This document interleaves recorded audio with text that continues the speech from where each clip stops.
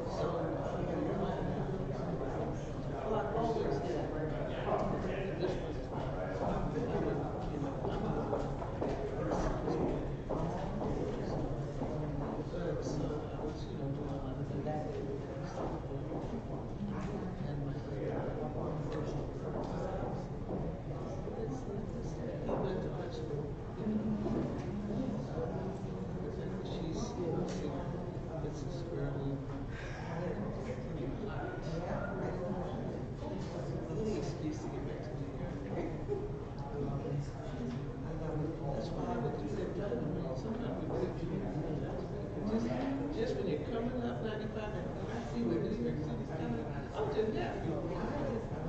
Even in the fall,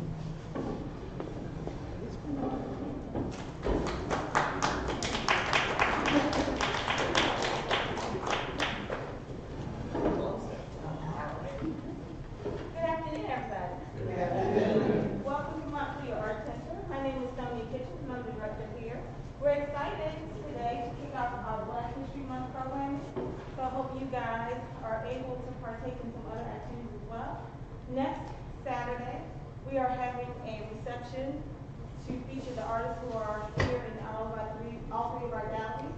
So I hope before you guys leave today, you have an opportunity to take a look at the artwork, and then come back next Saturday from 1 until 3 and meet the artists. We're going to also have an artist talk. So it'll be an opportunity for you to interact. And then on the 18th, we are having our Voices from the Past, a concert that features the work of Bonnie and Bill.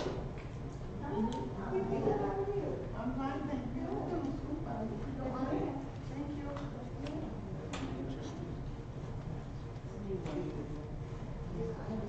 So I just invite you guys to come back and participate in some of our other programs. Before you leave, you can get a copy of our brochures, and we'll also give you information about our concerts. We have jazz concerts starting again in March.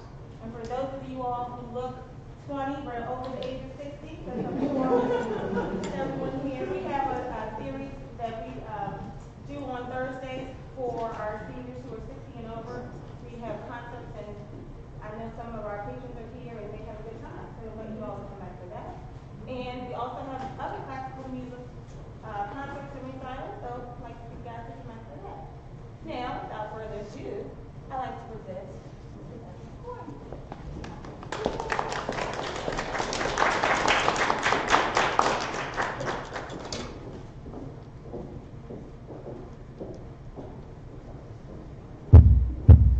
Hi.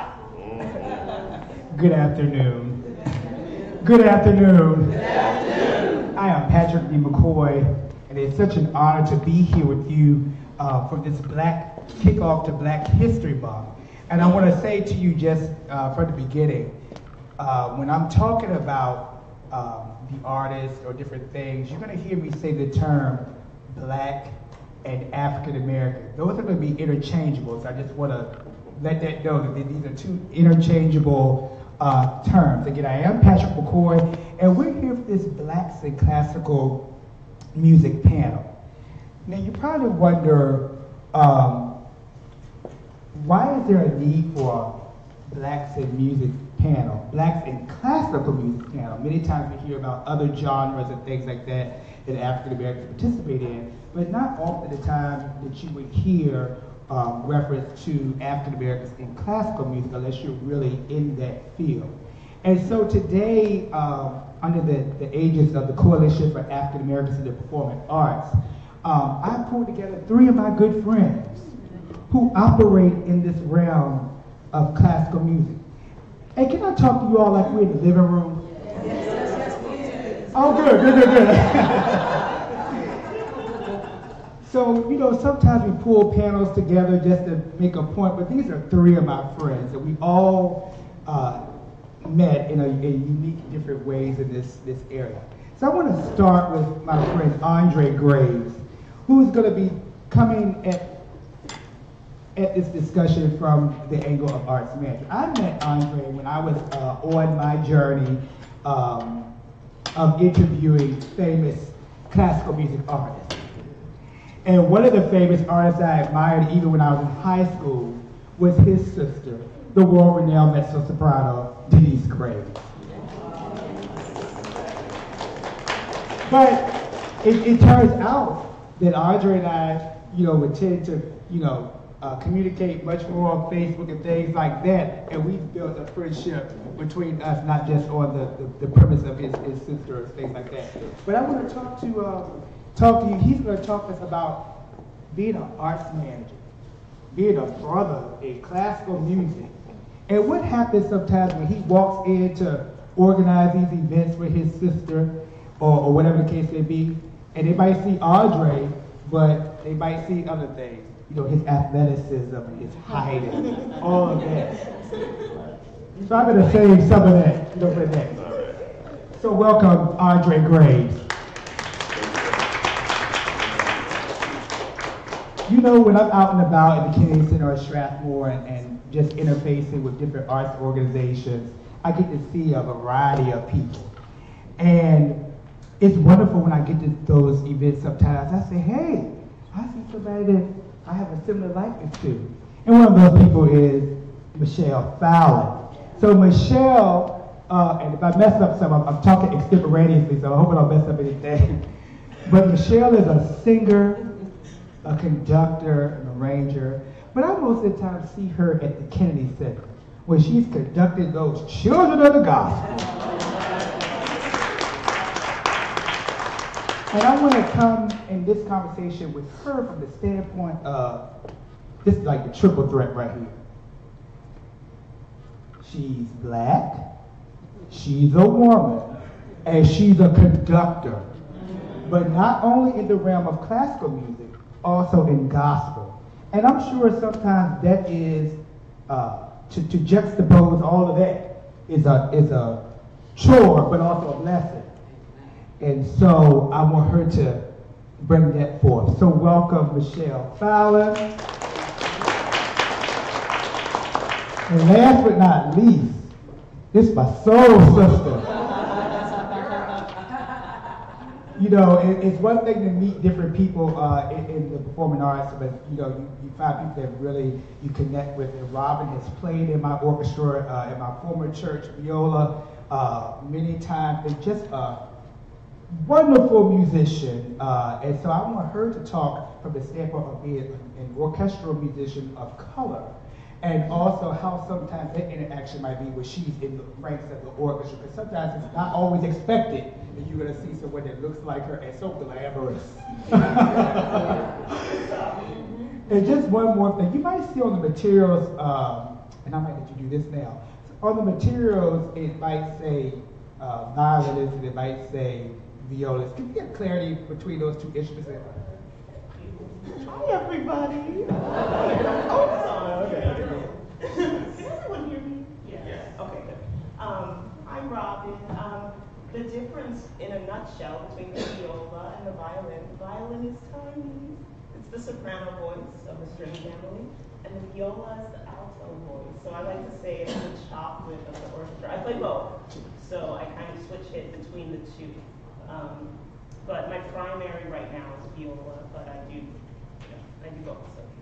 Thank you for that clarification, Robin. Massie. Oh. And so right now, just a little warm up, and of course I'm Patrick D. McCoy. Just a little warm up. We're going to look at a clip from a favorite documentary of mine. This is an excerpt from the documentary Baroque Duet, and just to give you a little background. First of all, Baroque. When I'm talking about Baroque music, can anybody raise their hand and tell me what composers come from that period of music? The Baroque period. Panelists, you're excluded. Huh? Bach. Thank you. Who else? Who? Handel. Telemann. All right, now, thank you. So this clip that you're going to see is from Baroque Duet. It features soprano Kathleen Battle and trumpeter Wynton Marsalis. Now, Wynton Marsalis also does jazz, but he also plays classical music extremely well. So in this documentary, Kathleen Battle and Wynton Marsalis joined together for this recording. It's a video, and it's also a recording. And it's called Baroque Duet. So if you go to Amazon or go to some stores that still sell CDs, you can go and find it. So Nora J, who's assisting me today up there, he's going to play the first clip, and this will be our warm-up.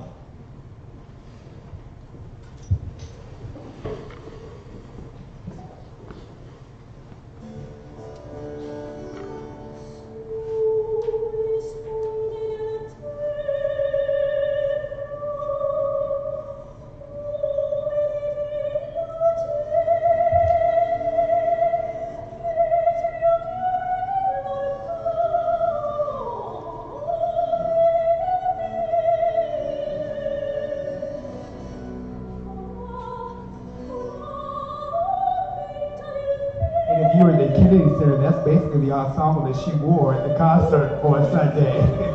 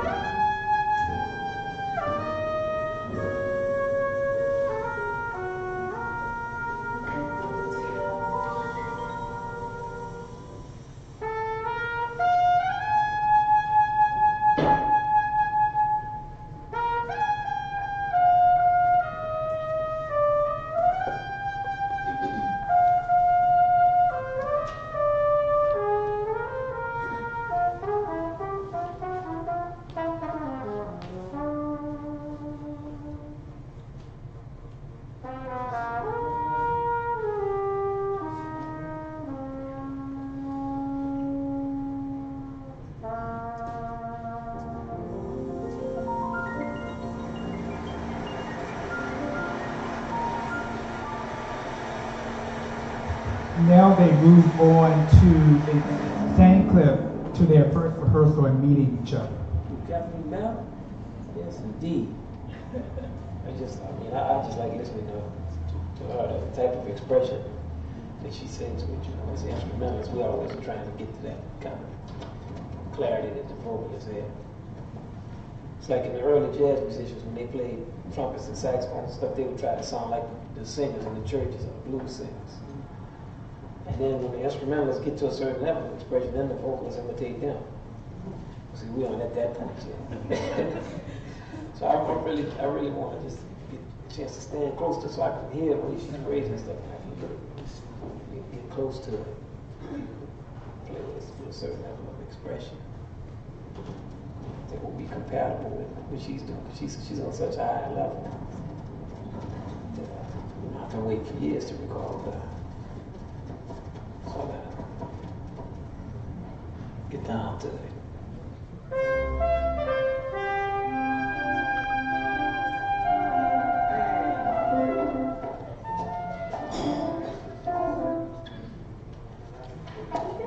Now, some of these people that she's interacting with, like right here, that's the famous conductor John Nelson, who conducts the orchestra of St. Luke's.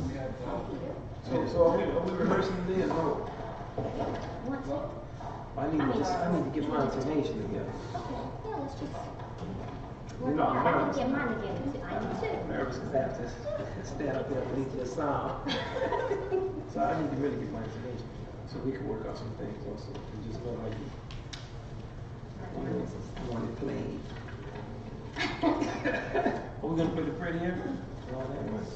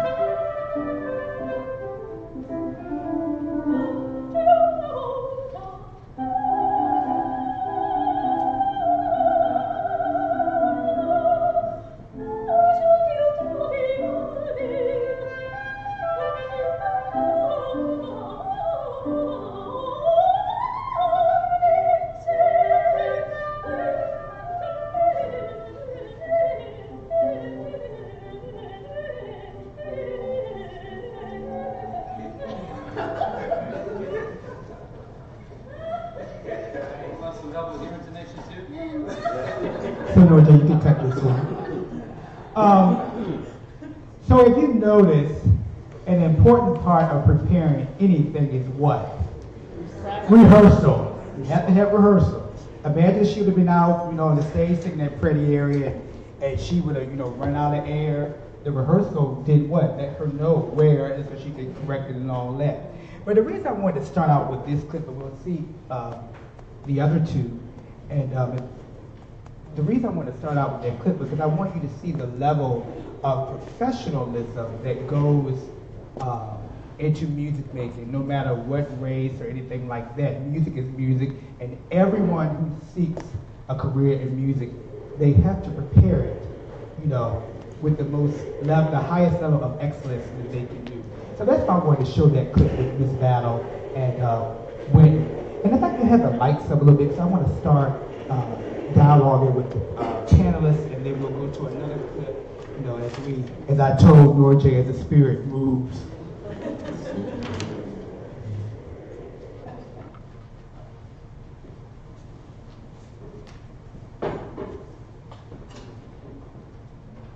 I'm gonna go ahead and start.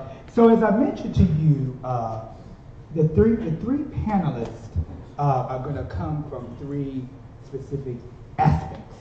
A lot of times you go to concerts and you just see the person performing, or you might get the final result. If you're a person that's planning programs, you might get just the final result of inviting your guest.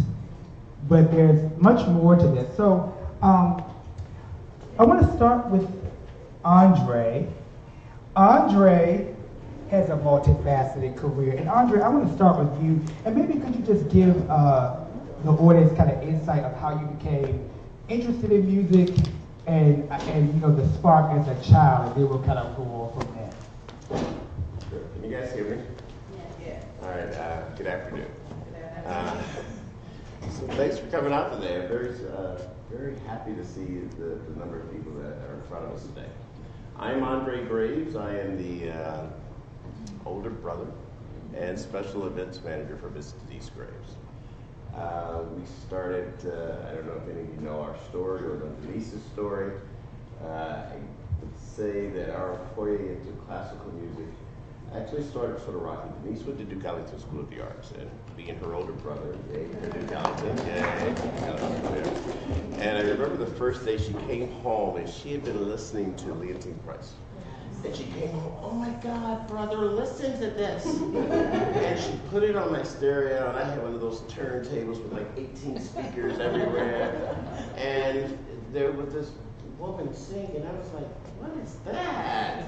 Take it off. And so that's how it started. Anyway, so, and I like to also joke that I got Denyce's career started, and there is some truth to that. You see, we started as a gospel group. When we were children with my mom, and we were the inspirational children of God. So I must have been about 14 years of age, and at that time, you know, that interest in God and sex was there. And we were at church one day, and there was a girl that I liked. And I was, oh my God, she's here. And so I feigned as I was sick. I said, Mom, I can't sing. And so Denyce, who was always behind my mother, always that one right behind my mother, hearing out. She's like, Denyce, you have to sing Andre's part today. She's like, what? Sing Andre's part. And anyway, that's how it all started. True story, you can ask her. True story, so I never did get to go out with the girl either. But anyway, all right, so that's how it started. Many years later, I find myself in a position now where I get to manage my sister. I do most of her recitals. I work with IMG artists who do her operas. But I do a lot of the recitals and a lot of the smaller things you'll see in the local area. That was not always the case, but I'm very thankful to be in that position today. Patrick sort of mentioned how I sort of transitioned into the business side of it. So early on in her career, she wanted me to do a lot of things. I just wasn't ready. I had a lot of play in me. I wasn't ready to take over. It's a huge responsibility when you are managing someone's career. It's major. It's a huge thing. But about a little over about 15 years ago, I became heavily involved with what she does, and I'm very thankful for it. I get an opportunity to represent her in the world today, and I take that seriously. Thank you, Andre. Now I want to continue with you, Andre. Sorry. Being kind of like the homegrown brother and sister that people here in Washington perhaps may see you as homegrown right here. But now, Denyce, who is always faithful to Washington, and so are you. But do you talk a little bit about sometimes when the fine line you have to kind of mediate, for instance, when you're planning big events, and I'll use myself as an example. Let's just say my church wants to have something or things like that. How do you make sure that whatever the event is, that the integrity of what Denyce is worth? Or do you maybe donate time, for different things? Now, how does that kind of play out sometimes? So that can be a little tricky. Just so that can be a little tricky. We are native Washingtonians, born and raised here in the DC area, and this is our base. But from the perspective of management, I can't have Denyce performing everywhere. I can't, because then you guys won't come. You guys won't come if you know that she's going to be at your church on Sunday, so you're not going to buy a ticket to the Kennedy Center if she's there. So there's a fine line. It really, really is. And, for the most part, I can say this for Denyce. She loves this area. It's her home. We would sing at everyone's church if that was possible. And we would do so for free if it was possible. Except then when the Kennedy Center comes calling and say, hey, you were at Patrick's church for free, so come to our Kennedy Center for free. Then that becomes the issue. So we have to balance the two. We do recognize a need to give back to the community, to be part of the community that has raised Denyce and supported her and sort of propelled her on to the greatest stages in opera today. It started here in DC. So we do feel obligated to give back, to be part of it, but also to realize that there is a business side of it. I just simply we can't do every even though we would love to do that, just it is a business side of it. And by the way, Patrick sort of opened up with what you guys see. You see Denyce coming out, you see her on stage, and she walks out in a gown or whatever she has on. I'm the guy behind the stage. You never see me until maybe the signing or the meet and greet at the end of the day. Thank you so much, Andre, and thank you for being willing to answer that question. I know it was definitely a kind of a fine line, but I did it for a reason, because I recognize several young African American classical musicians in this room. And Andre so eloquently answered that question. And sometimes I see Dana, my friend, and things like that, and I see a few others.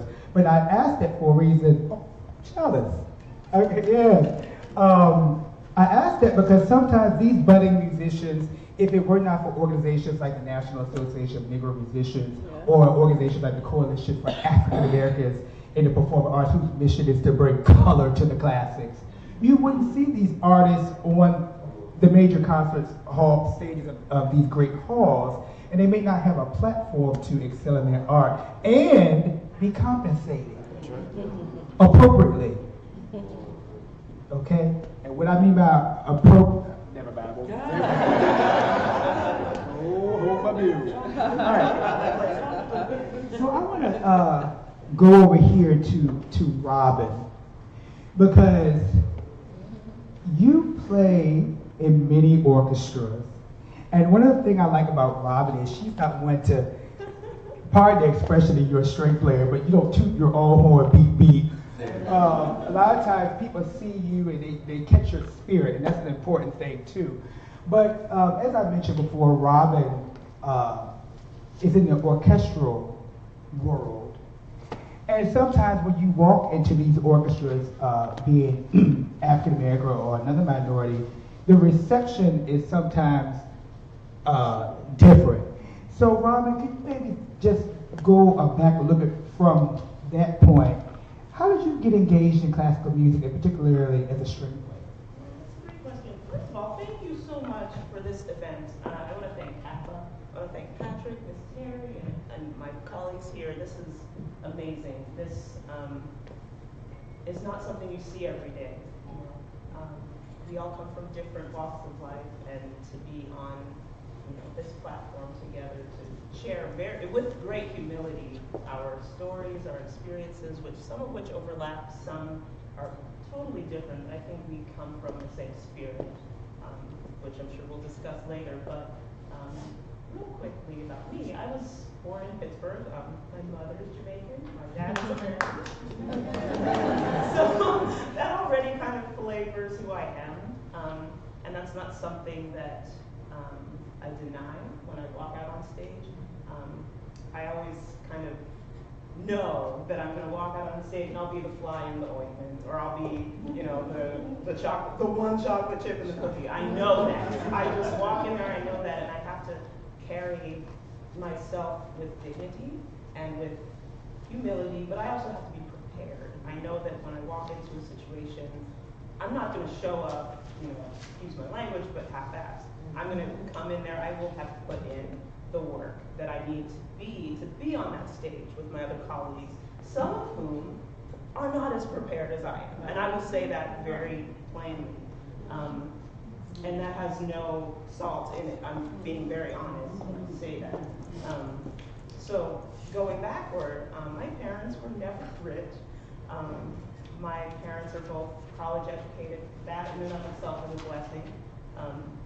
But they worked very hard. They saw from I was 5 that I had this interest in music, and instead of ignoring it or brushing it aside, they really sacrificed so that I could pursue my dream, which was just to be in music. I loved piano. I started when I was 5. And then I found the violin. There were some musicians who came to my school, and I saw them, and I said, I want to do that too. And as a child, you don't think you can't do anything. So, I talked to my parents about it. They made the sacrifice without telling me what they had to do to make it happen. I was probably playing on a fluorescent matchbox. I didn't even know what it was, but it was a violin. And they put it in my hand, and I worked really hard. They didn't have to force me. I just loved it immediately. And I was so shy, but I found my voice in music. So I think part of the importance of musical education or study pursuits with anything, it doesn't just have to be music, is finding your voice and maintaining that voice no matter what setting you're in, no matter who's your instructor, because a lot of people try to change that voice, and that's good. We do want instruction and influences, but I think it's important to maintain who you are, to know who you are. And my parents exposed me to just classics and jazz and hip hop and everything. So, and then at a certain point, you learn to expose yourself to those things and seek those things. So, my mom had the nerve to take me, a little black girl, to see the Nutcracker and Heinz Hall in Pittsburgh every year. We couldn't afford it, but they made it happen. And because I saw that, I felt that I could desire to have that for myself. So that's a little bit stuff. Robin, I want to continue with you because you hit kind of a hot topic in pop culture right now as it relates to pay discrepancy and things of that nature. And I won't go too deep in that, but I do want to hit something that you said. You walk into the rehearsal, you're far more prepared than your other colleagues in the orchestra. And then when you get the check, what happens with that? Have you ever had a situation where you had just like I won't call names, but one of the stories, the contract was left on the copy machine, and the other colleague goes and they give it me a nosy. But anyway, they go to that copy machine, they turn it over, and then that this is hypothetically, there's a discrepancy. Have you ever had a situation like that without going into detail? Absolutely. I'd say that lots of different aspects of that has happened, or something like that has happened. There have even been instances where I've signed a contract and never received a check. We've all been, musicians, we've all been there. How do you handle that? I think I treat any job where I'm playing as if it's the same, as if it's $1 million contract. I approach it with the same integrity, the same dedication, the same passion in my preparation. If I happen to be compensated in a way that I feel reflects, rewards that effort, that's awesome. But I almost don't expect it, because if I were to judge or temper my preparation based on what I felt my compensation would be, I'd never get paid. My goal is just to be a representative of myself and my culture, my family, my people. So I always hope that I, am compensated to the point where I can support myself. I'm a single mom. I want to be able to put food on the table for my child. And I certainly accept certain work based on what I know the pay scale is. I'm also a member of the Musicians Union, the American Federation of Musicians, and I believe in fair pay and certain standards, professional standards. So I carry those things with me when I walk into a gig. Thank you. Michele! Michele has many facets to her career, as I mentioned, and juxtaposes being a conductor, a singer, and everything else that's excellent in music. So could you maybe talk to the room about how you find balance in those things? Say like when someone engages you as a conductor, how do you compartmentalize those aspects of your career? First, thank you all for being here. I mean, really, this is a packed house and it's great. Thank you to Katha, Terry, Patrick for having me here. And what I want to know first is, why do I get the harder question? Welcoming question, but that's okay. Balance is something that I strive for every day, because there are so many different elements of this music world that I am involved in. So I am a conductor, and I prefer to conduct choirs versus orchestras, no offense. that's just my passion because I'm a singer. I also am a classical recitalist. I'm an educator who does a lot of workshops, and I'm a pianist because that's where it all actually began, and a lot of people don't know that because I don't really try to push that as much. So learning all this music when it's brought to me, right now I have 3 concerts that I'm working on simultaneously. They're all in different capacities. One is conducting, one is singing, and the other is where I have to do a workshop. So I try my best because that is such a struggle. I wake up in the middle of the night and I hear music all the time because I've got all kinds of things that are running through my head and the ideas that are flowing. And so what I've been doing lately is just saying, Monday belongs to singing. Tuesday belongs to X, Y, and Z, so forth and so on, because if I don't organize my life, everything starts to roll together. And I have come to this place in my life where I have accepted that the Creator has blessed me with multiple gifts in this one area of music. And I'm supposed to utilize all these gifts in this lifetime and do them with excellence. And so I have to find, that's just my way of fine-tuning how I can compartmentalize and be the best, be the greatest at what it is that I'm doing.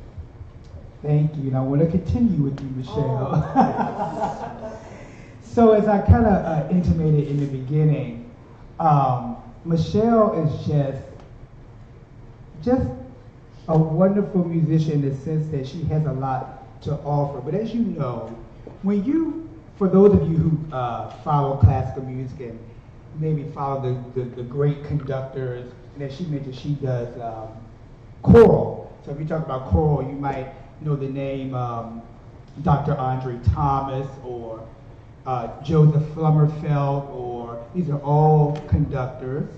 You might know, if you're talking about the orchestra, you might know Sean Dutoit or Leonard Slatkin or Christoph Eschenbach. But it's not always often that you're gonna find, let me change that. You have a lot of women conductors. You have a lot of black women conductors. But they're untapped and unknown because they haven't received the what? The platform. And so it was important for me to have Michele on this panel because we have talked about this many, many a time. So I want to go further with you, Michele, and ask, when you're at the Kennedy Center and you walk out on that stage to a diverse audience, matter of fact, there's a big concert coming up at the Kennedy Center for MLK, and it involves the Choral Arts Society of Washington and the Men, Women, Children of the Gospel and a plethora of artists. And Michele is usually the third of that triumvirate of conductors, and she represents not only being African American, a conductor, but she's a woman, and she takes her rightful place. So I want to know, what does that feel like when you take those spots? Has there ever been a time when you work in these organizations that they didn't necessarily expect that it was going to be you at the helm? Have you ever had a situation like perhaps like backstage and you walk around maybe in your regular clothes, and then you get to that moment, then the person like, oh, you're the conductor. You can answer any way you want. I think that occurs a lot, mainly because when I'm in my just daily garb, I look like a lot of the young people that I associate with. Y'all, I'm still young, don't you?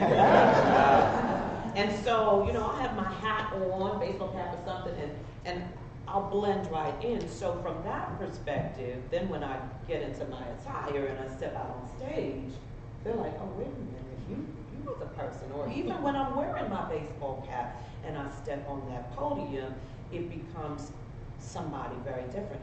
So, that's probably the only aspect it is, but I'll tell you the truth. There is great pressure. What I do, this is a man's world of what I do, no offense, bless you. But We are, and no matter what genre, because I'm also a conductor of gospel music, and the reality is that as a conductor, you do not see a lot of females in these positions. And you don't see in the classical idiom a lot of black women who are standing on major stages and they're conducting. And you can really name the women in general, you can name them on two hands that are profile out there and get a lot of notoriety, and they're not black, not one of them, but to speak for the whole group of women. So yes, to piggyback even a little bit more, I come from a background where both of my parents are from Jamaica. Yes. And in the household, growing up with these very old school West Indian folk, they came to America with the mentality of raising their kids with a Jamaican mentality. And they used to tell us all the time, we are not from here. And how we operate is not under the American culture. And so for West Indians, education, academia was very, very important. So whatever we wanted to do, my parents were wholeheartedly supportive. So if we wanted to be the best garbage man, they were all about giving us the opportunities and the platforms that put us into the position that would align us with being great.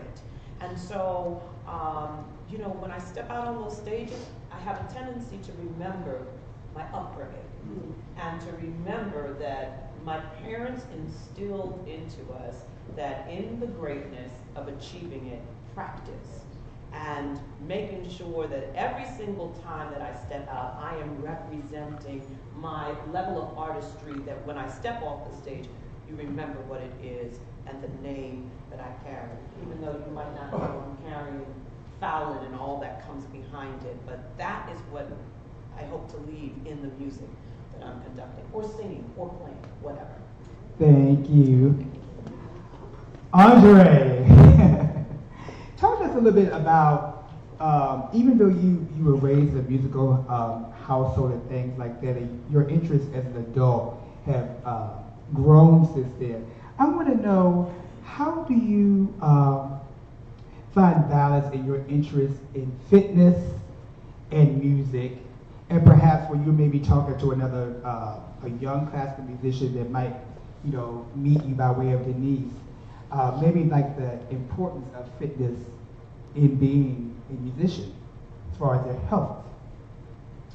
Thank you, Patrick. Oh, I'm sorry, do I need to go into another one? Yeah, so there, again, speaking to the balancing, I want to go back to say something that the two other panelists have sort of talked about that's important that we get out here. So, growing up as children, it's the parents, you know. So, we grew up with very meager beginnings. We grew up in the hood, in the projects, with white cereal boxes and those types of things. You guys, some of you will get that, if you know what I mean. And so we were, my mom was a single mom, and she refused to let us become products of where we were growing up. We would do our homework. We went to public schools, we went to homework, and after we did our homework, we were like, can we go play? She goes, no. Go get a book get an encyclopedia, read me something, and write me something. Wow, this is terrible. We have the worst childhood ever. But in fact, you know, I'm so thankful for that today, because that has brought us to a place where we, you know, my little sister and I, we meet presidents and kings and queens, and you know, I've been afforded some luxuries that some of those kids in those neighborhoods have not. And there's a lot of work. There's a lot of work to get there, and I think you've heard both of the panelists talk about that. And so that's one of the keys to it. Now, one of the other things I do, I wear many hats. Besides being the special events manager for Miss Denyce Graves, I manage fitness centers for the U.S. government. I manage fitness centers for the Center of Food Safety and Applied Nutrition in College Park, Maryland. One of their locations down in Dolphin Island, Alabama, and another not far from here on Merkert Road. I think that fitness, as when it compares with anything you do in life, it's important to be fit. If we're not healthy, if we're not, there's some elements that itself can destroy where you are, your career. For in this industry, what we do here, there are many, many long hours on stage in rehearsal halls and that type of thing. And often being in shape and being fit is a key component to that. Denyce, I know, spends every day at the gym. I call her often, what are you doing? I'm on the treadmill. You can hear it when she's breathing and that type of thing. And so I think that there is some sort of connection between that and anything you do in life, Jim, right? Am I right? Yes. Did I answer it?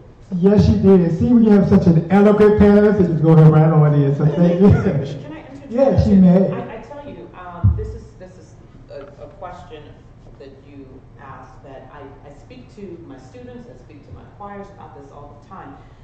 And I speak to them from the standpoint of what gifting God has placed within you. And by the way, I don't, every choir I direct is not a gospel choir in front of me, but when I do speak to them, I have to speak to them from what I know and believe, and what I know and believe is that God has given us this gift of music, and we have to be able to live to the level of anointing in which He has placed. And all of that is inclusive of how well you take care of your body.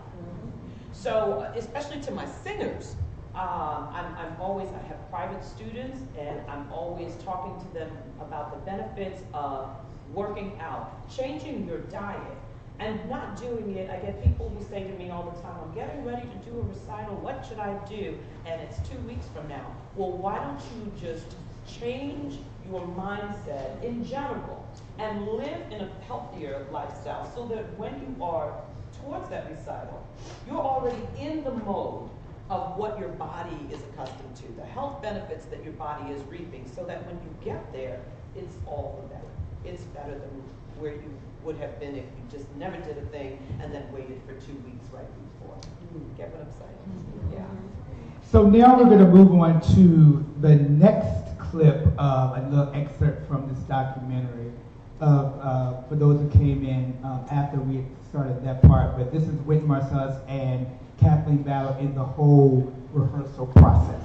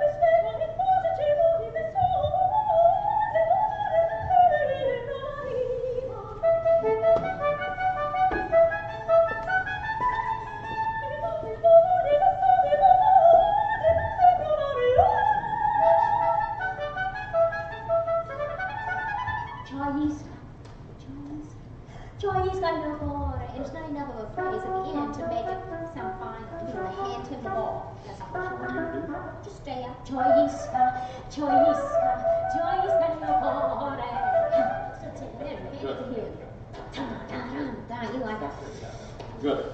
Great.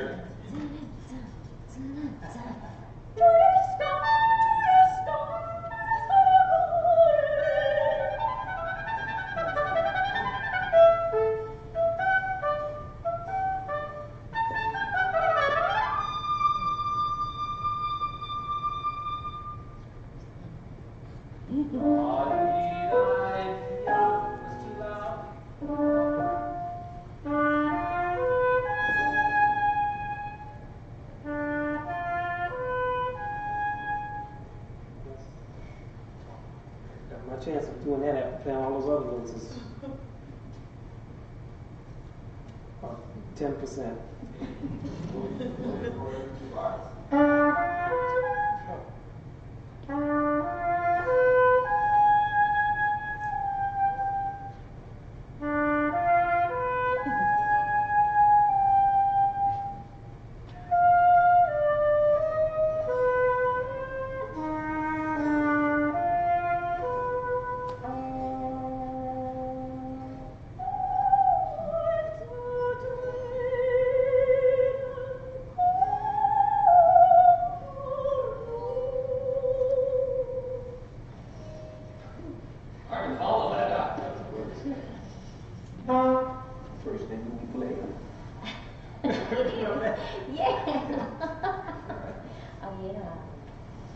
First time you played it, did that either? First time we ever worked together was this cantata in 1984. That's the first time I ever played classical music live. I mean, seriously. Was it really? I'm serious. Oh, wow. I I'm was proud to nervous. have been there. I was so nervous, Lord. I said, Lord, just let me do It's kind of, you were cool then. Yeah, I remember it. I was fake. At Tully. That's And right. you were doing anything but fake. I was there, I was like, yeah, I'm cool. 15 years old?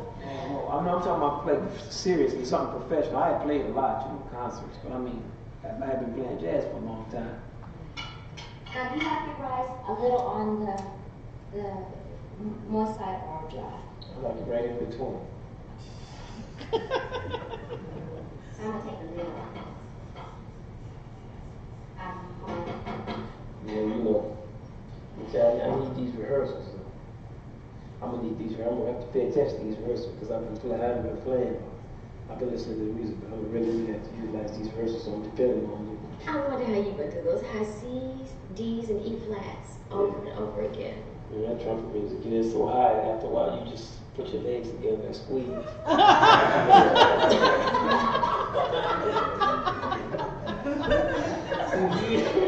When you get up there, that's the only way to get those notes out. You did it.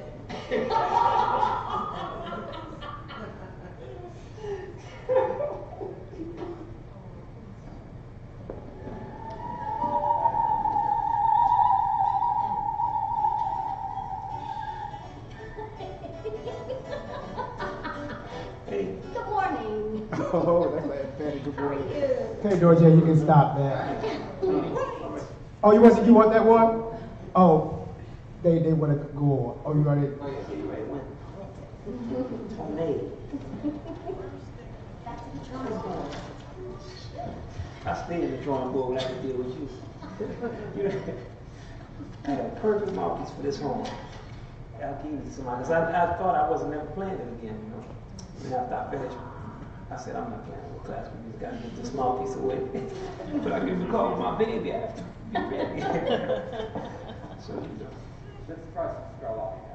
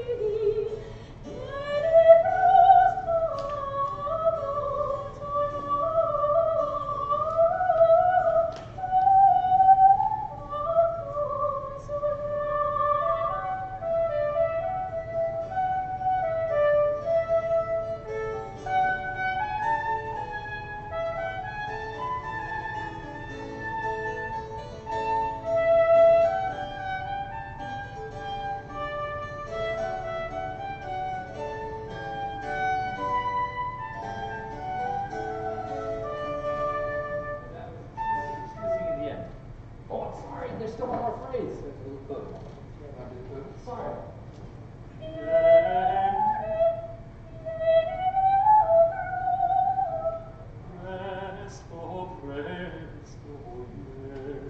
Okay, I'll write the words in later. try to get to the feeling of the music more, you know. I was trying to think of that last night. But you gotta have something specific in mind when you plan some music. You gotta have something specific in mind in terms of what kind of. Well, I mean, even I'm not talking about that specific. I'm not talking about the emotion of the text. I'm talking about the emotion of the music itself. Like what kind of feeling are we gonna try to play with? Kathleen, what you think about that time? Well, I'm thinking of 2 measure phrases, so it might even be a little quicker than that. I think when I first started out, I said,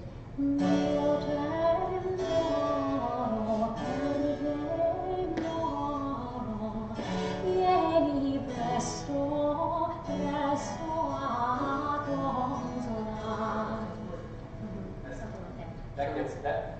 I feel a lot of feeling in that. That's Kathleen Battle. She grew up eating the grits in the cornbread. I mean, she knows about that, man. You gotta go out to dinner with our family. Then you find out what it's about. Wait. Pass me the cornbread.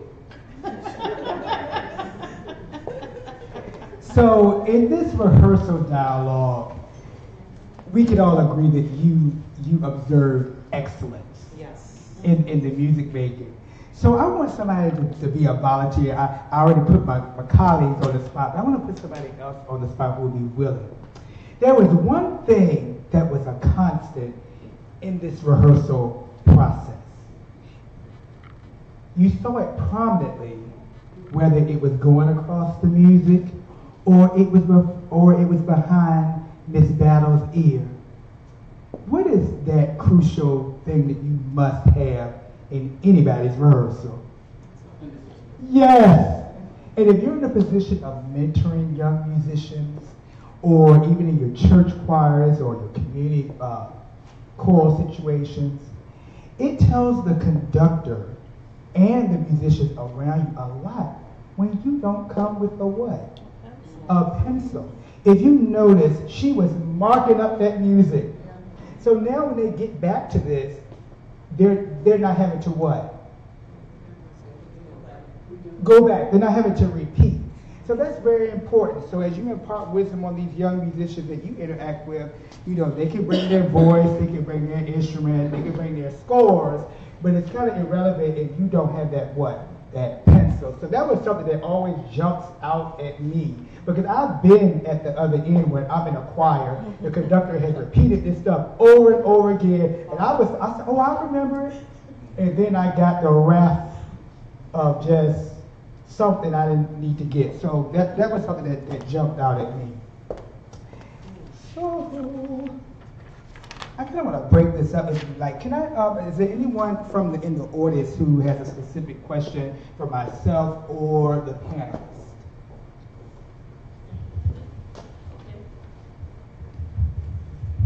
I have a few questions, but one of them has to do with this book I'm reading called Blacks in Classical Music.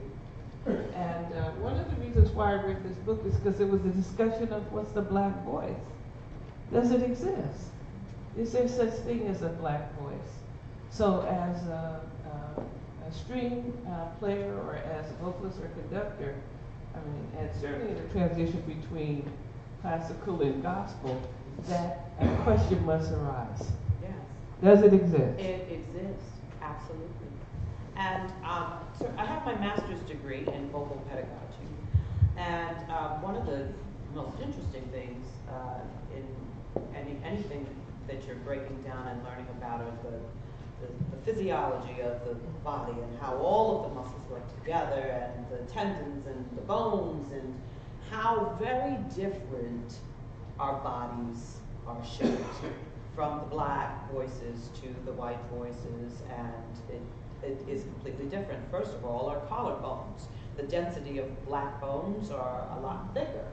And so, I was just talking to my students about this the other day too, because they were asking, I have an array of students. I have Asian and white and Hispanic and black in my choir. And the one white female said, I don't have vibrato and I want to. And so we got into this discussion about why it came so naturally for the black students who were present, and I will say students of ethnic background, period, to have it. And so we talked about the level of density that was present or lacking. And yes, it can be taught, and the black voice is prominent, and it is there, and it is respected. And I would dare say, because I never read that particular book, but I definitely would like to read that book that you have there. That the voice is not limited to, correct me if I'm wrong, just the physicality of sound, but they're talking about also the black voice, its presence within classical music, correct? I think the question could be interpreted a lot of ways, but I think specifically we're talking about physicality. Yeah. Because that's where we always get in trouble. With Serena Williams or whatever the conversation is the black body in different bodies than the rest of the body. Yeah. And so is it a good thing? It is a good thing, and I mean, I think on both ends that you can find your challenges and you can find the positives for this. You know, there are some black voices where the vibrato is just so overwhelming, they don't know how to control it. You know, and they branches out into things of tremolos and wobbles and everything else that comes with it. And so, you know, you have your pluses and your minuses, and it depends on the area in which you are trying to use your voice, your gifting. If you decide to sing as a black voice into an a cappella group, I'd probably be a little bit more careful, because a lot of a cappella singing requires tones that are string tones, depending on the music. And we have a tendency to have a difficulty pulling back our sound in order to blend with what's around us. So there's so many more things that I think I could really answer to that question that satisfies it. If I may interject, I'm glad you offered that, because part-time I teach at my alma mater, Virginia State University in Pittsburgh, Virginia, and I was just talking to my colleague, Dr. Savage, about this very thing. When I first heard Kathleen Battle, I didn't know that she was black. All I knew was I heard this lyrical, precise voice, and let me just go back and give a little clarity. I would say one of my greatest musical mentors is white American. His name is Dr. James M. Peake Jr. And after school, high school, he would always invite me to his office. And every time he invited me to his office, I would always leave with a recording.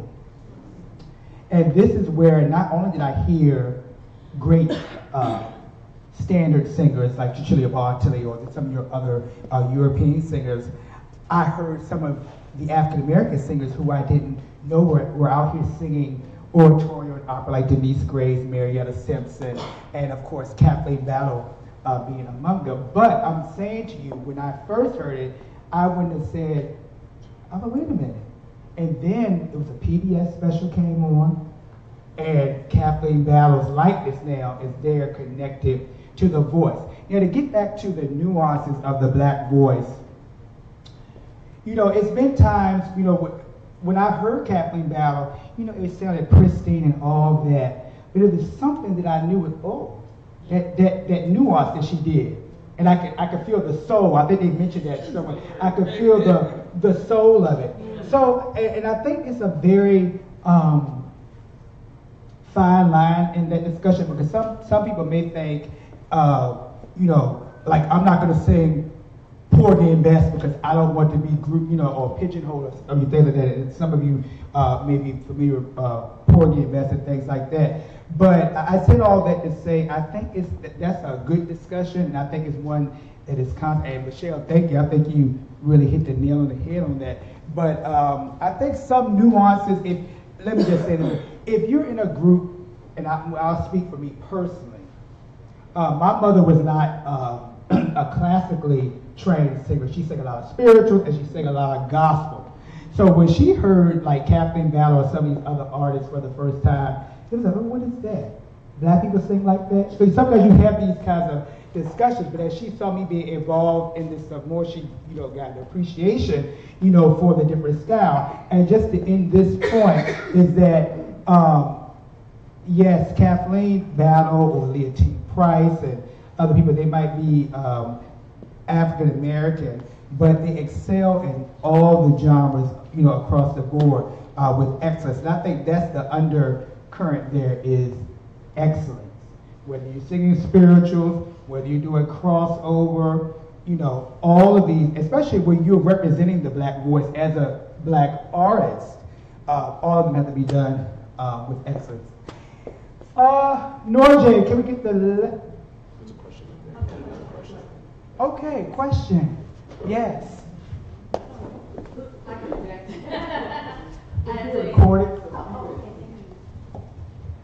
As a person who grew up in a household with gospel music and R&B and jazz and hip hop and go-go, how can we as a community and as families encourage children and grown folks? I'm not an aficionado of classical music. I'm here because I was curious. How can we encourage our children, our communities to not be so intimidated by classical music and maybe tie that into the music that we're really familiar with, like go-go and hip-hop and gospel? Is that for me, that question? Everybody. Okay, well, I'll jump in and let my panelists jump in. I think with an organization like this one, the Coalition for African Americans in the Performing Arts, and if you don't know anything about it further, there's literature on the table out at the reception, which we will all enjoy. But this organization has done a great job in melding things together, and maybe I want to put you on your case.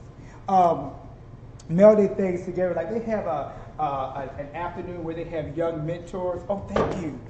They have young proteges in the community who have performed with Kappa, and they go into the schools under the aegis of Kappa, and they write their own operas, and they do rap and all this stuff, and then they present it before the public. So then it doesn't become such an austere art. I have to have on my bow tie and sit in the front row perched and look at people on the stage and they look stiff or whatever the perception may be. Now these young people get an opportunity to be a part of the music making, a part of the artistry. Now they are the artists. And so I think that when you mentioned about gospel, there's a wonderful DVD that I saw a few years ago that features Ms. Graves, Denyce Graves. It is, I want to say it's called Church. And Denyce is the focal point of this performance. But you have all of these other musicians like Patti LaBelle and a choir, and it's a whole array of people of different genres. So I know that if I was in that concert live, I would probably be like, oh my God, I want to be a part of that. Because it was such variety. So I don't know if I answered your question or you wanted to go even further or. Yes, thank you, Robin. As an instrumentalist, particularly a string player, I can say that, and I'm a millennial as well, there's so much online. Like a lot of us kind of think of classical music in this box where we have to go to a concert, I have to go to the Strathmore or the Kennedy Center or the Meyerhoff in Baltimore. But there's so much online available. YouTube is an amazing platform that has propelled a lot of young artists to the forefront. There are so many who I could just rattle off. I'll name some who are home. One who is homegrown is a good friend of mine, Chelsea Green. I'm sure some of you have heard of her, but I mean, we were in grad school.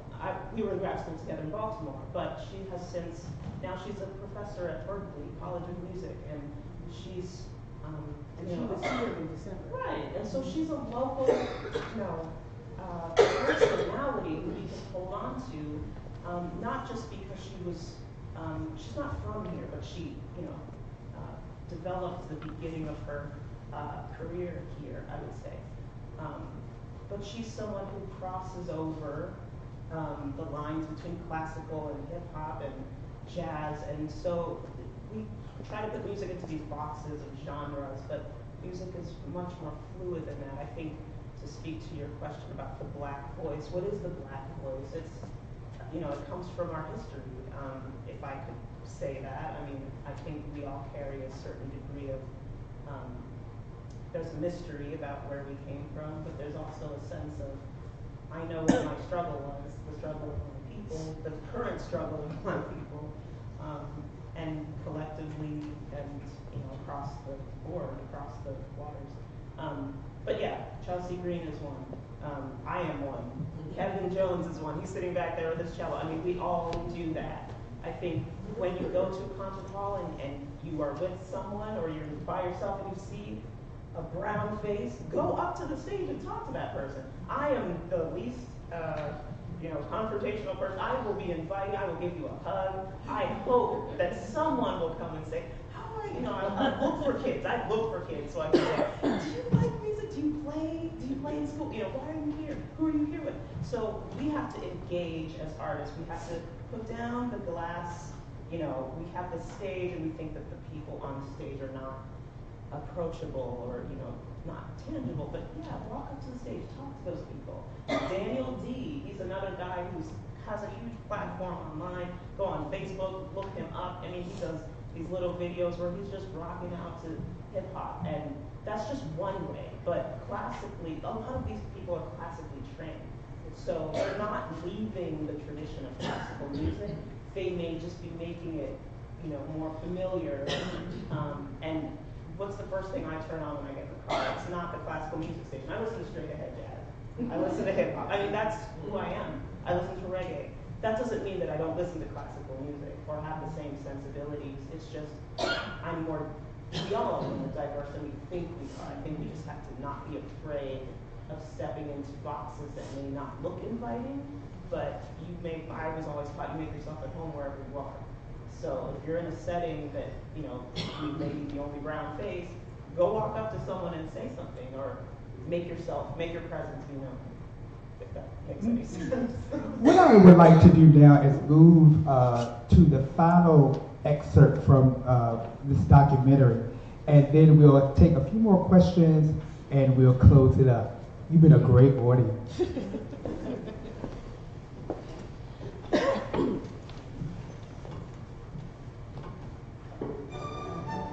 This is when she goes to her hometown of Portsmouth, Ohio.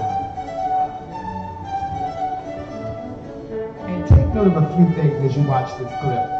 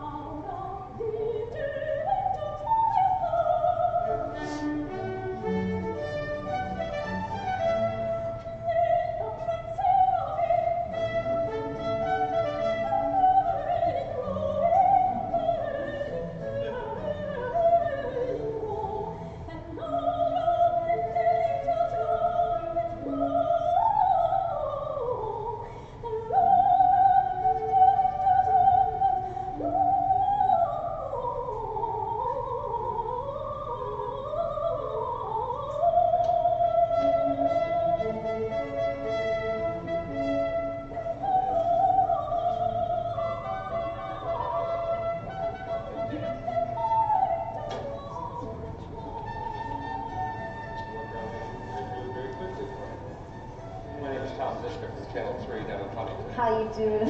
Welcome back to Pleasure meeting Portsmouth. you. Thank Pleasure you. meeting you. Jack Franklin, we met a couple of months ago when the mayor was giving you another certificate. Have you ever gotten used to the fact that your daughter's an internationally known opera star? No. How does it feel to have her home? That's great. I was surprised she came down here. My mother just got out of the hospital about 3 weeks ago. And so we're just happy that she's feeling a little more, a little stronger these days. Yeah. Yeah.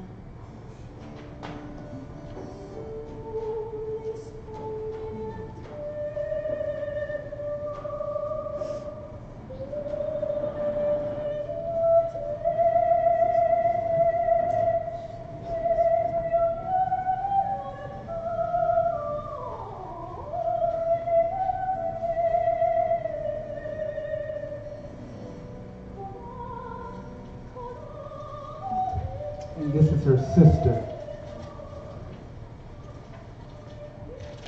Kathleen Battle. soprano superstar comes home. Mm-hmm. We're here.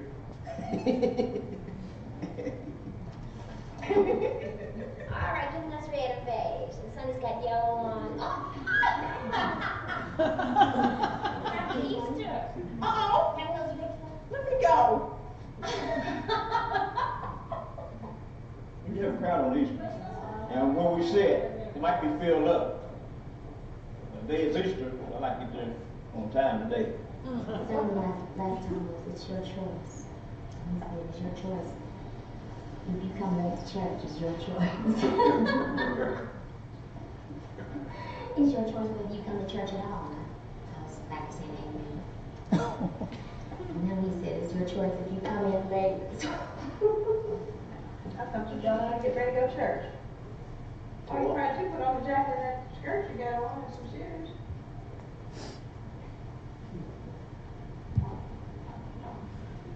Kathy's probably gonna sing. You know, she might even sing I Trust in God.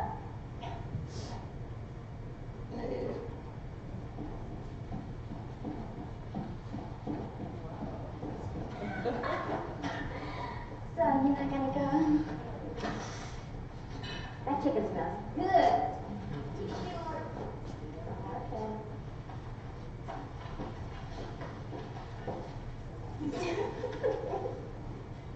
Mom, I took the lid off the chicken because it was going over a little bit or something.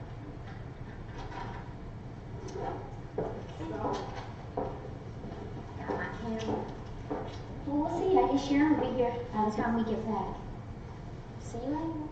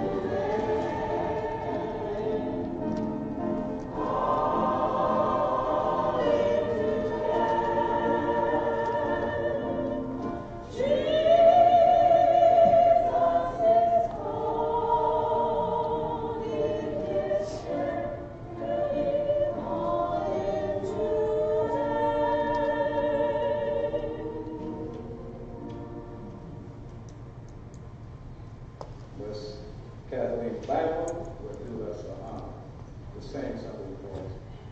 Amen. Take note of some of the expressions of the people, particularly in the choir.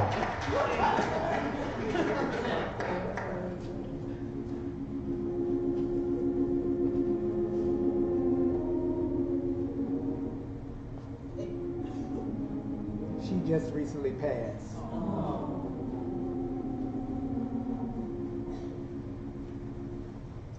I trust in God, wherever I may be, on the land or on the rolling sea, or come what may, from day to day. My heavenly Father watches over me.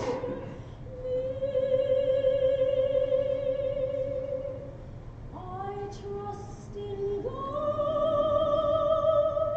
I know He cares for me.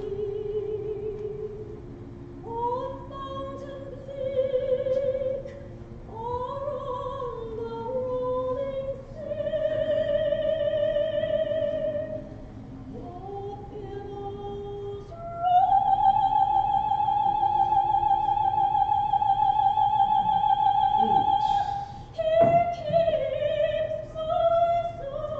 And you see she put that idiom in there right there. She They keep it, you know.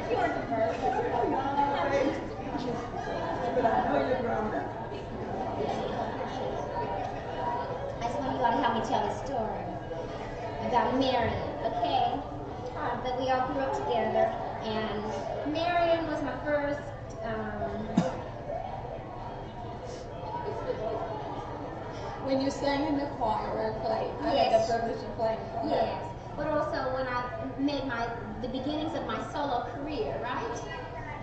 From when I was this tall maybe, that tall. Well, we would go around and it was like Marion Parker and Kathleen Battle. Marion played the piano, and we performed it not only at this church, but other churches and all through the community. Yeah, all through the community, civic functions and so forth and so on. And I would go and have my rehearsals at Marion's house. And so Marion's the first accompanying, and teaching me these songs like How Great Thou Art, the Lord's Prayer. So Marion's very special in my life. Okay. She's very special in mine also. And this is my sister who gave me the inspiration to sing because she sang in this very choir loft, soloing, and Lila sang as well. But Carol, of all of the members of our family, was the first one to be thought of as possible, potentially a singer. So focus on that. You can cut the video. Did you all pay attention to that? So sometimes you have a family, and whereas you have many different gifts among siblings, but sometimes it's one sibling that's not necessarily thought of to be the musician. Now, listen further back when they were in church. If you didn't know this, you probably would listen to the higher voice straddling up, thinking that it was who in the church service. But it was not Kathleen. It was the sister. And so in that moment right there, if you saw how, not to say it was negative, I just noticed a different energy where she said, out of all of the sisters, which her sister was it? Carol was the one who was thought of to be potentially a singer. And there's no resentment there, but sometimes you have that kind of dialogue in any family. So I thought that was quite interesting. And I wanted to go back and have a conversation too. A lot of times, whether you're a violinist, a singer, or what have you, and you've gone off to these prestigious institutions like Shenandoah Conservatory of Music, or Curtis, or any of these other conservatories, and then when you come home, what your family sometimes hear or expect is not necessarily what they get. So I'll just give you a short order story, and then I'm gonna open up a few more questions and we'll close it out. When I was a student at Virginia State as a music major, voice major, my mother used to hear me around the house singing, because I used to try to replicate these opera singers that I heard and all of that. And my mother like, boy, if you don't knock that noise off, what are you in there singing?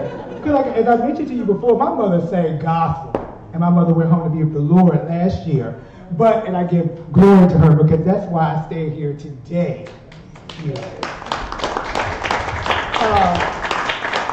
you.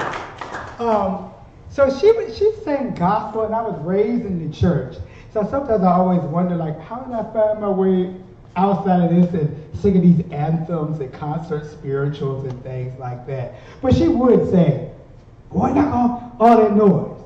But the turning point for her, as this turning point, was my mother supported everything. Even though she might not have understood the genre or but she supported everything. She always, my mother was a custodian by profession. So sometimes when she was in the community, then people would see her in the context of keys and opening doors and cleaning up or whatever. But when mother put on her clothes, oh my word. You'd have thought she was up there supposed to be singing an aria.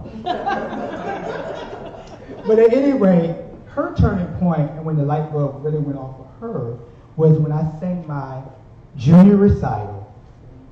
And it was a much different, because I came on there with my peacock feathers and my stride and all of this and all of that, and acknowledging their comfort. But when I opened my mouth, she was so shocked that what she saw me working on at Virginia State was not what she heard when I'm singing and screeching in the bedroom, and she cried.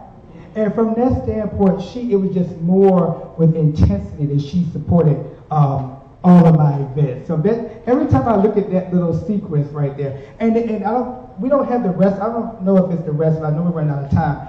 The video goes on where they're talking about the different grade schools and how the community formed a center, no matter what you do, whether you're a musician or whatever. It was saying how the community formed a center, and it was nothing that you could do without the parents finding out about it. So then the three sisters are in the car singing gospel. They're singing Jesus Keep Me Near the Cross. That's a familiar gospel hymn. And so that's where they further carry this story. Do we have any other? Oh, Dana, yes. Good afternoon, everyone. I'm so excited to be here. I know these are some of my friends. I'm a concert pianist, and I've played with them. I'm so thankful that Kappa, that you have put this on. Can we give them a round of applause? I think this is so powerful. And I can't wait till we do a part 2. We need to get some young people in here, because what you all are giving are treasures. And I know we're quick on time, but I wanted to follow up on what you said. I'm from a small town in Ohio, just like Kathleen Battle, and it was interesting to watch some of the dynamics. She has sang all over the world, and being in that situation, it's interesting how it was perceived. And I wanted to kind of speak to and have you all talk about how we make it relevant for our young people. I think you started the conversation off. Some of them are looking like, I don't know what this is. I have played at church. I'm from a Kojic, Church of God in Christ, hand clapping, foot stomping, devotional. And I can play all of the Bach and Beethoven and Chopin, and they'll entertain it. We want some, you play good, but girl, you need to learn some of them. And I know, like with Kathleen, having those nuances, because sometimes you got to work hard for black folk. I ain't gonna lie. You got to slide off the piano, and just knowing that. And so how is it with our young people? A lot of them now are not having the church experience. So a lot of those spirituals, they don't know. We did something where a lot of them do not know Leontine Price and Kathleen Battle. They know Rihanna, they know Beyonce, and they know a lot of the singers who, yes, they work hard, but there's no need to study the diction. Half of the songs, we don't know what they're talking about, And so it's like, how do we make it relevant to educate and make it also accessible? I started at 3 because my mother, she sang with the Caravans Travel, and she saw that people train their kids. The money I started with Suzuki. A lot of our parents don't know what that is. They start their kids 6, 8. By then, I started at 3. I'm already a head start. And where do they get the money? Who's taking these kids to all of these lessons and the summer camps interlocking? So being mindful of that, and how do we make them feel like they have a presence? When you go to the Kennedy Center, they had Herbie Hancock. A lot of their seasoned members were walking out with their hands over their ears at the Herbie Hancock, and I was very offended by that, because it's like we don't have a place. So I know that was a whole lot, but how are we making it relevant for our young kids to see that they have a place, and how do we make it accessible for them? Exposure. We have a responsibility as artists to educate. And this is one of the great things about being an educator, that I get to influence and impact the lives of young people. Now, I'm a traditionalist in, all I had, I'm a black woman, but God gave me classical music. You touched on the point about the black church. I can tell you honestly, and black people, this is the honest to God truth of Michele Fowlin coming at you. The hardest place that I have ever had to sing was for the black church. Yes, yes. Because I was given this gift of classical and they didn't understand it.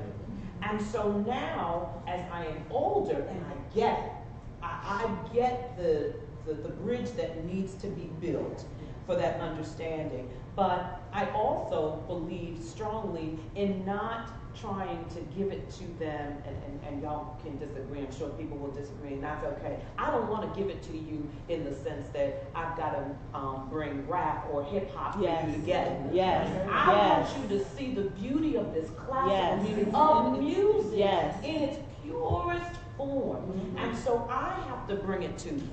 I have to show you the exposure. I force my kids, mandate them, it's a grade in my class, that you have to go out into the community. Washington, D.C., we are blessed to live in this area that has so much with art. They don't even come and see a gallery of this magnitude, but they have to. In my class, you are mandated to do it. The parents have to go with them to do it, because I know that a lot of these parents don't have the exposure themselves. So this is forcing, a family bonding to happen over the arts, and a community involvement that's taking place in my classroom, in the community, and outside. I just think that we as artists have to do more to engage our young people into just the purity and the beauty of the music, and learning, allowing your ears to adjust to something other than hip hop, rap, and whatever else.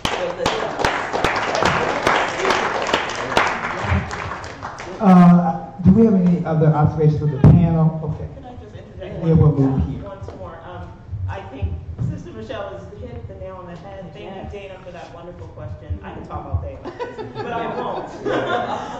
What I will say is that we have to stop thinking of classical music as not our music. It is our music. I mean, go back to the foundation of the world. Who were the first people? I could go on, but I won't. What I would like to say is that let's seek out artists, who don't look like us, but artists who do look like us. There's a great, they call him the Black Mozart.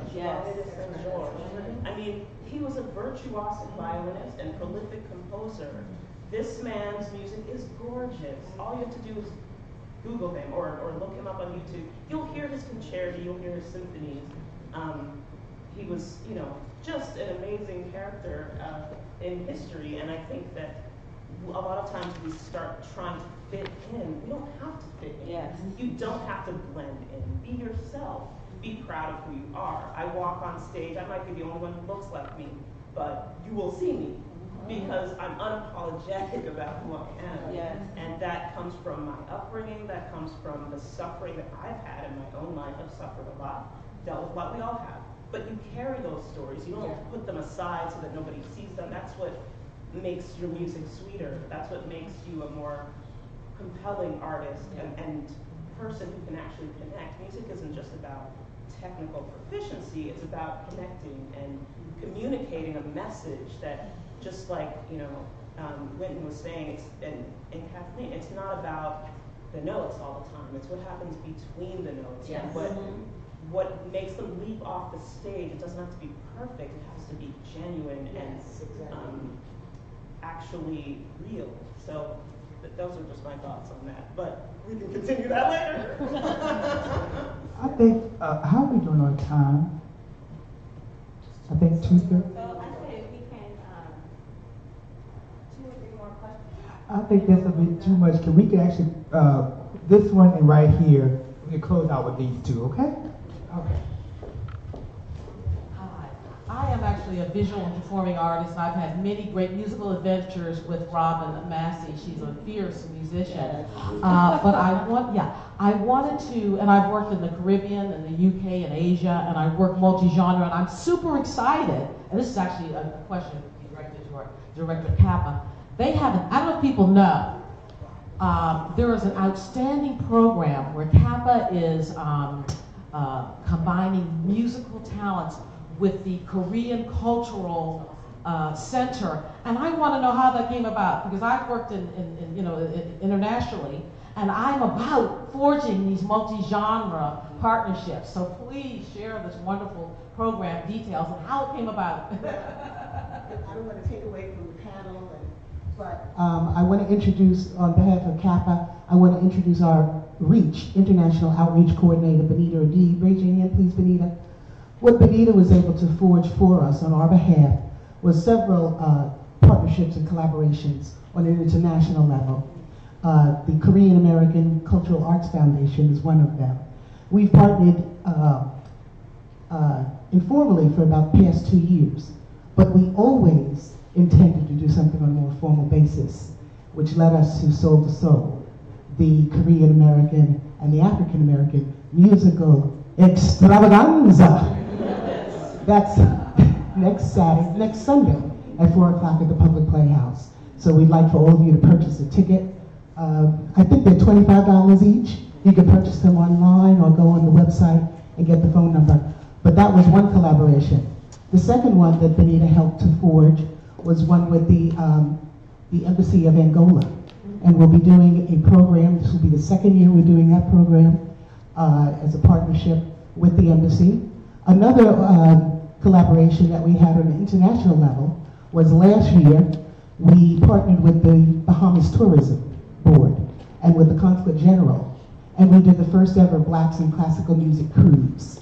That was called Arias at Sea. Yes, some of you may have heard about it, but we are planning another one. We'd like to invite all of you to come aboard and on the high seas, as I like to say. High seas? The high seas? Okay.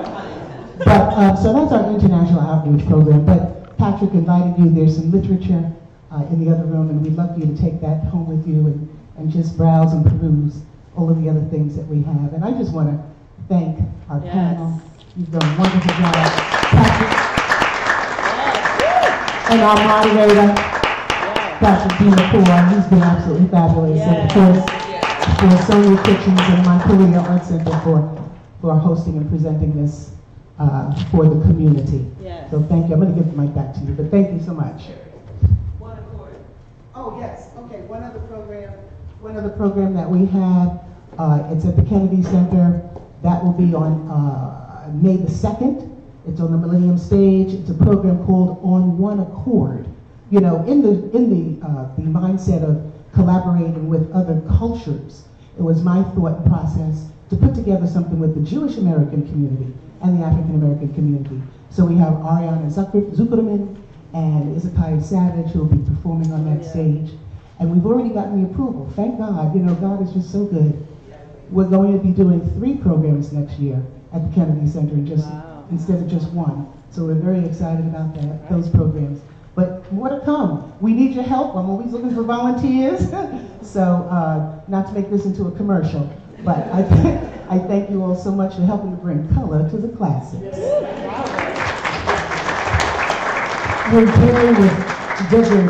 Terry was naming the artists. Of course, I'm friends with all of them, but she mentioned one, Ariana Zuckerman. Ariana is a fabulous soprano, but the reason I really make mention of it, she's not one of these artists that rides on the reputation of a famous parent. Her father is the famous Patience Zuckerman. And so the reason I really bring it up right now is because the other day on Jeopardy, he was the question. You don't think that you're going to see the person on Jeopardy, but oh, I know them. You know, so anyway. I just want to say thank you all for your presence, and I just want to say that One more question. Okay. Oh, I'm sorry, and I told you were going to get a question. My bad. First of all, I want to say this is absolutely great. You guys are wonderful. I want to see part 2, as someone else said. Back to the question of trying to get the young folks involved. Robin, I'm not sure. Did you do my concert, for instance? You know, we do different genres of music as well. Last one last year was at Strathmore, where I had a 60-piece orchestra play with Larry Graham and Graham Central Station. I was not involved in that, but I have seen you before. Oh, okay, okay. Well, we did the same thing with Bootsy Collins, and I run a nonprofit that gives musical instruments to kids, and so that's what we do. But we put the different genres together. The idea is, like you said, keep the music pure. I love that. What I try to do is, for instance, the orchestra will play first and probably play something very classical that the audience is like, what the heck is that? But it's pretty good, you know. And then they'll do something, the orchestra will play something a little more mainstream, and then we'll bring in the orchestra that will play, we write up the score for 60 pieces for Bootsy Collins or something, and they do that. And when we're successful, kids get instruments, but we try to bring them into that type of thing. So, and I'm also contracted to do probably 5 programs with PBS. So I'm going to talk to all of you about that, because we're trying to get some things coming up with that. But I'd love to talk to all of you. But this is absolutely great. I want to work with your organization as well. Okay. Thank you. So can I share something very quickly before I give them their props? This is actually part 2. In 2014, the Coalition for African Americans in the Performing Arts invited me to moderate a panel of this stature, but it was a different configuration. We had the interjection of a composer who makes their living, Stephen Allen, and you may have heard of the soprano Melissa Hudson. And I'm forgetting who the next person was, but that panel that I moderated was at Prince George's Community College, and so this is kind of this is part 2. So let Terry know, the executive director, that we need the part 3. Yeah, there's part 3. But I'm not the spokesperson for the coalition, but I've been on the board of the organization and have a wonderful relationship with Terry. So on behalf of the Coalition for African Americans in the Performing Arts, whose mission is to bring color to the so the mission is to bring color to the classics. The mission is what? To bring color to the classics. And you got to sing it. Color to the classics. But I want to take a brief moment, and then we'll have our representative from Parks to come up. But I do want each panelist to stand and receive their due. Violist, Robin Massie.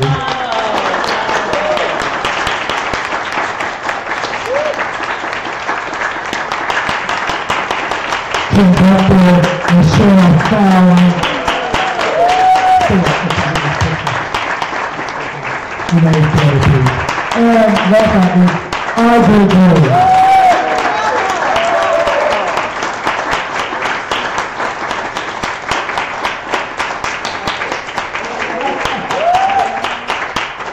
and I, the moderator, Patrick McCoy, the African American Classical Music. And I just want to say, I'm sorry. Yeah. I just wanted to say one thing that I didn't get an opportunity to talk about. Just to be very brief.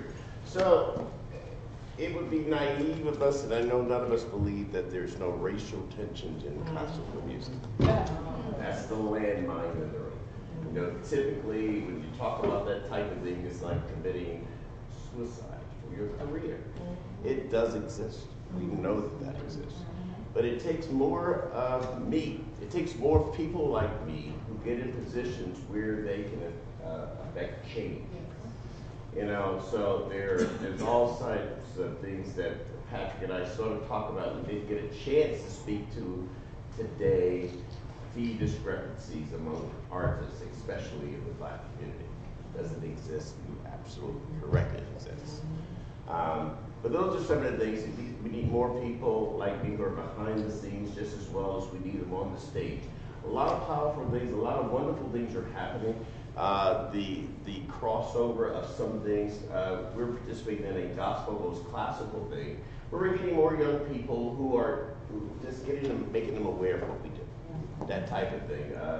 And this is not a commercial thing, but Denyce and Bibi are going to do something in June. And that's a wonderful opportunity for those in the gospel realm to see what Denyce does as well, and likewise reverse. So we hope that we see more of those things. We love what Kappa's doing, and very excited to be a part of this, and looking forward to the things to come. Thank you.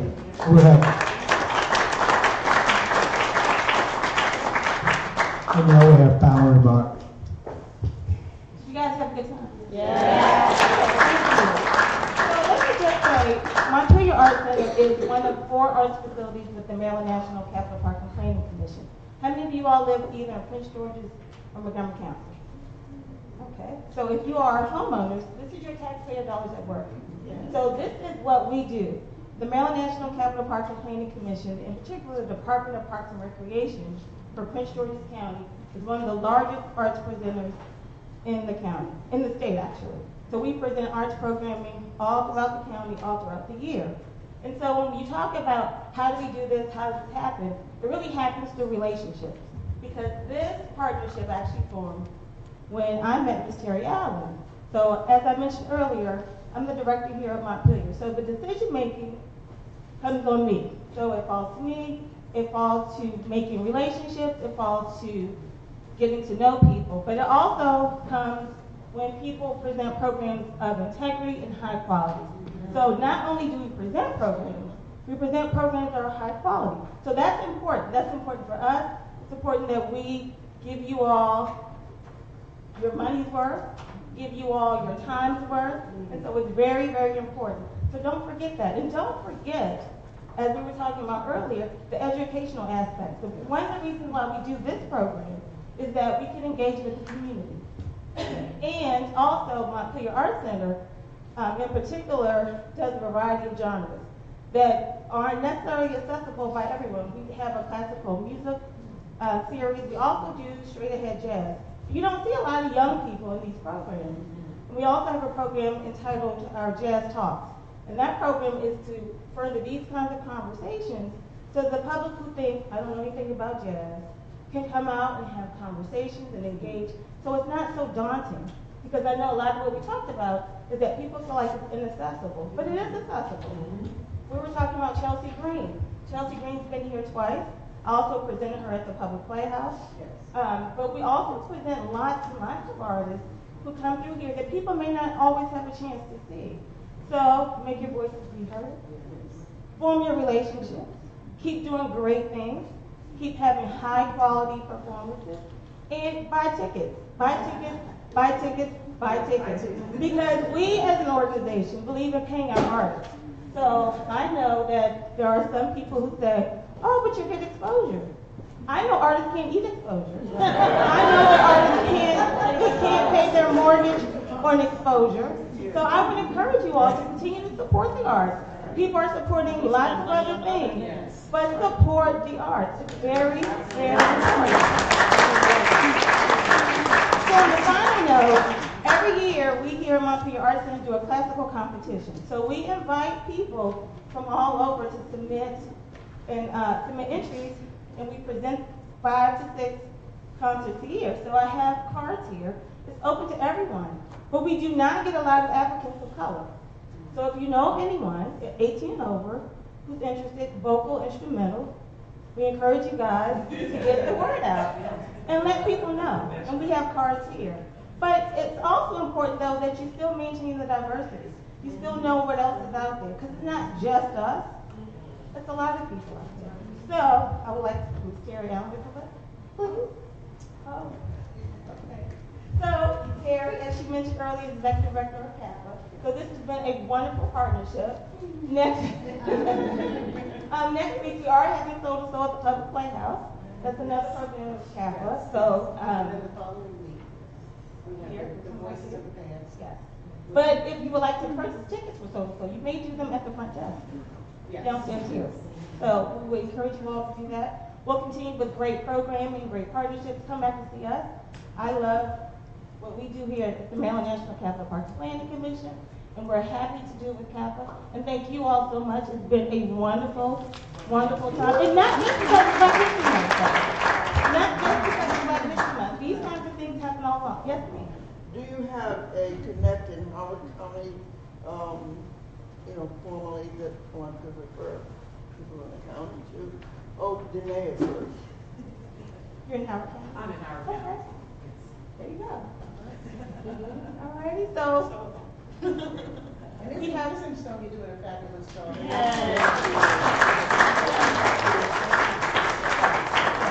So I mentioned earlier, there's a reception next week featuring the artists who are in these 3 galleries. So we invite you guys to come back and just keep us on your radar. If you want to sign up for our mailing list, but not just for Montpelier. All of the arts facilities within our department are doing great things. Get yourselves out there. We offer classes here if you want to do ceramics, painting, drawing. We're a multi-faceted arts facility, but it's thanks to people like yourselves. So following this, we have a reception that's sponsored by Kappa, so get yourself some refreshments, network, pass out cards, exchange phone numbers, take selfies. Have a good time. Thank you.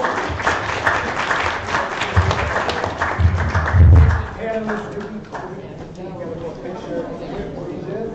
Can we take a photo?